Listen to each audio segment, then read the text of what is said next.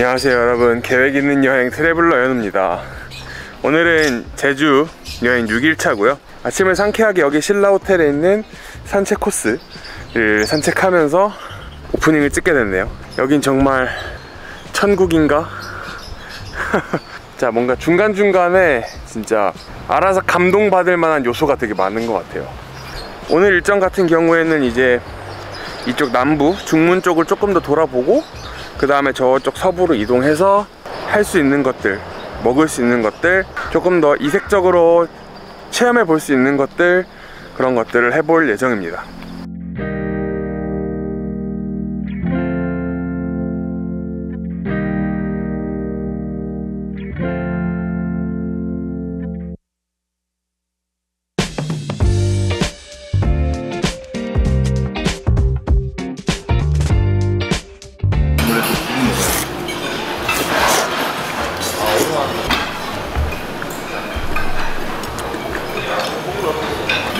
오랜만에 먹어.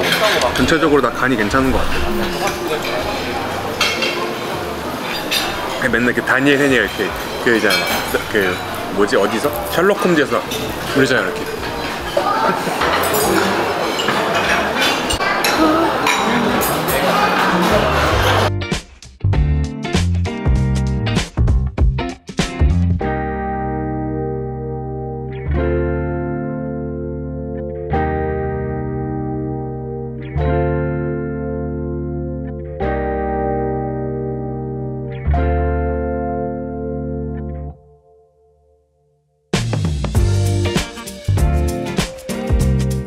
그리고 여기는 이제 카페 인스밀이라는 곳입니다. 그래서 약간 방앗간 느낌의 그런 카페인데 해변 앞에 있는 카페답지 않게 굉장히 야자수도 많이 우거져 있었고, 그리고 되게 포토존이라고 할 수 있는 곳들도 많은데 또 메뉴는 굉장히 한국스러운 그런 곳이에요.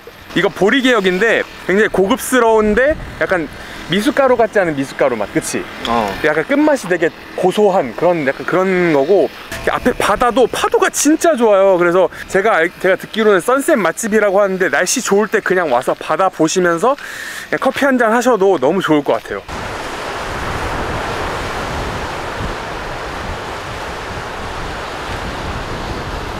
이제 저희가 갈 다음 장소가 굉장히 오래 놀 수 있는 장소여서 이제 무동력 카트 탈 수 있는 981 파크로 이동합니다.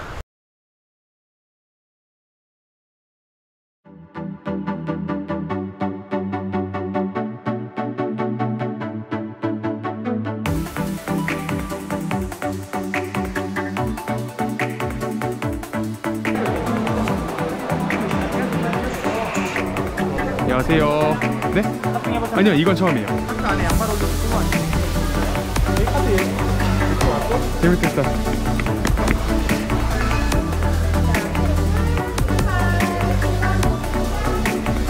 렛츠고 렛츠고 렛츠고. 가자. 드리프트 돌 수 있냐? 드리프트 돌아도 되는 부분이야 이거?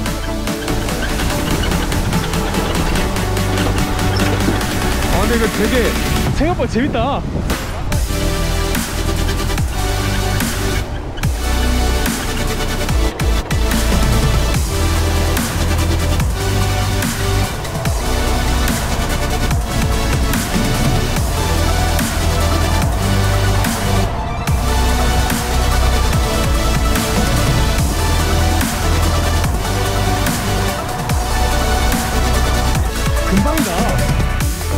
그치? 재밌는데? 근데 생각보다 할만할 것 같아.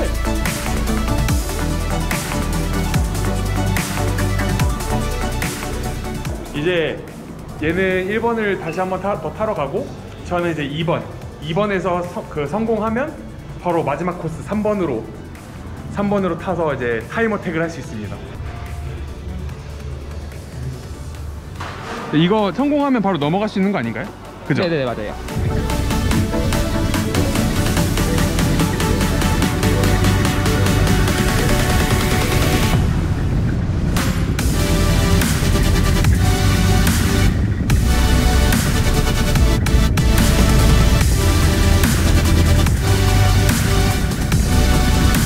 이게 X가 조금 더 코너가 길어요? 버튼을 눌려서 네. 두근두근 두근두근 두근두근. 어떻게 돼? 몬스터. 팁 좀 주세요. 일단 네. 코너 놓을 때 네. 살짝씩만. 살짝씩 좀 돌면은 얘가 우리 위에도 있으니까 밀리기도 해요. 그러니까 아주 살짝 촉촉촉 하면은 감속도 덜 되고 바람장 덜 되는 게 최고예요. 최대한 쭉 에어로다.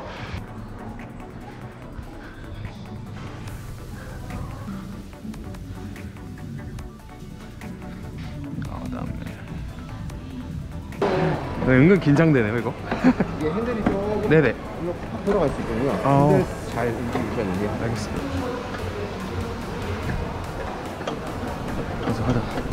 가자.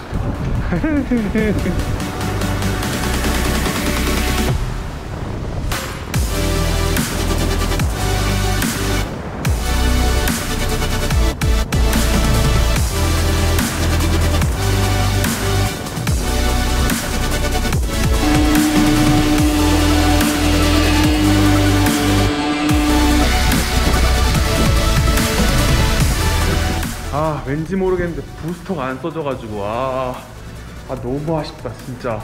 어떻게 이러지? 나 몇 등이야? 에이씨 망했어.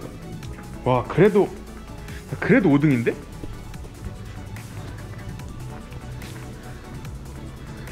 삼 3등 안에 들었어야 살짝 좀 이 여한이 없는데 이게 말이야 좀 애매하단 말이지. 그렇지.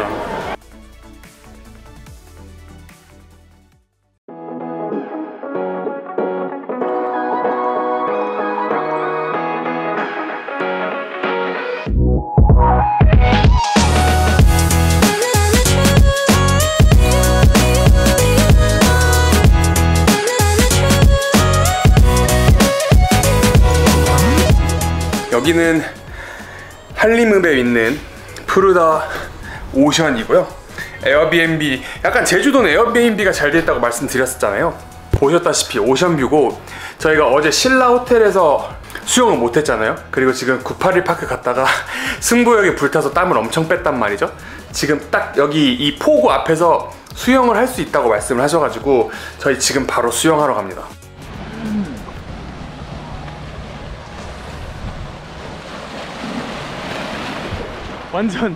완전 생바다. 오, 바다 색깔 미쳤다. 저기 보여? 가운데? 오.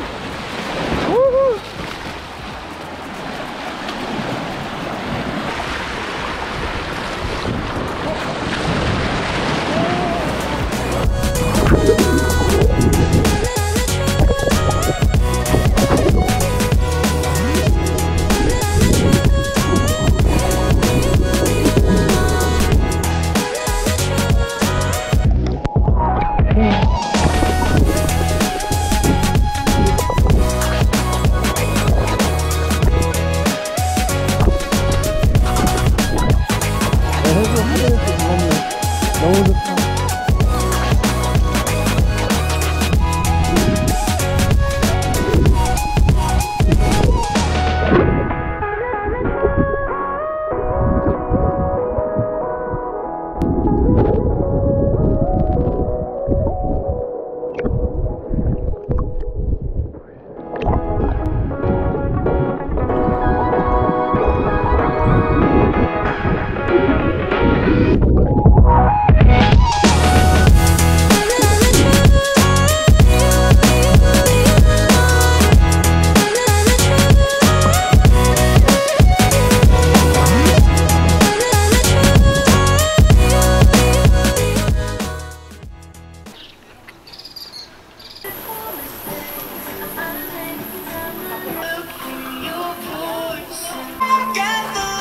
같이 나오나 보구나.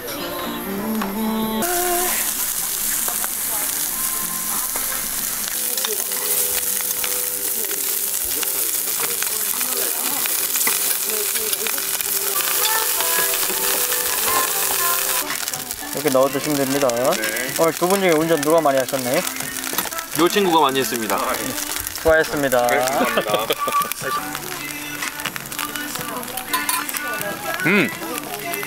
너 이렇게 한번 먹어.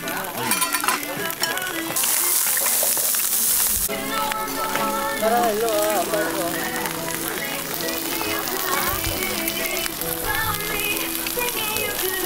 항정이랑 가브리 하나 추가했습니다.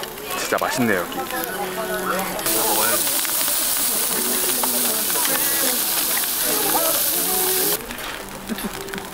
이상해? 이상해? 왜 안 봐줘? 저기요?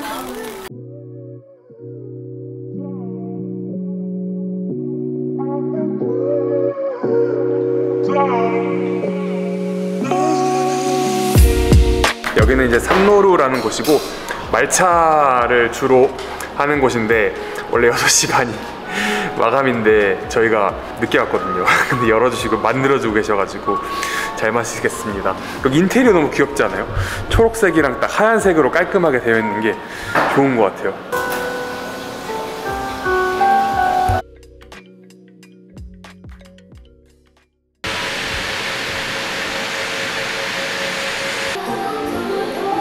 저희는 이제 제주 맥주 양조장에 도착했고요. 기회가 되시면 여기도 한번 둘러보시는 것도 괜찮을 것 같아요. 가서 이제 뭐 굿즈 뭐 주신다니까 받아갖고 나오면 될 것 같은데, 근데 되게 인테리어는 예쁘게 잘 해놓은 것 같아, 그치?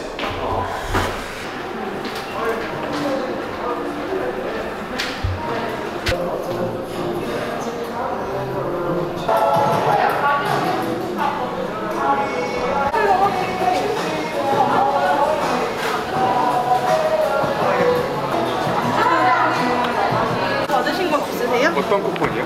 키즈 쿠폰 투어 중에. 아, 저희가 투어를 못 와가지고 오늘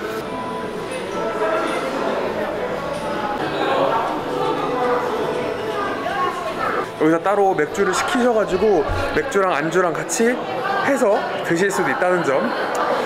투어 치고는 재밌게 잘 꾸며놓은 것 같아요.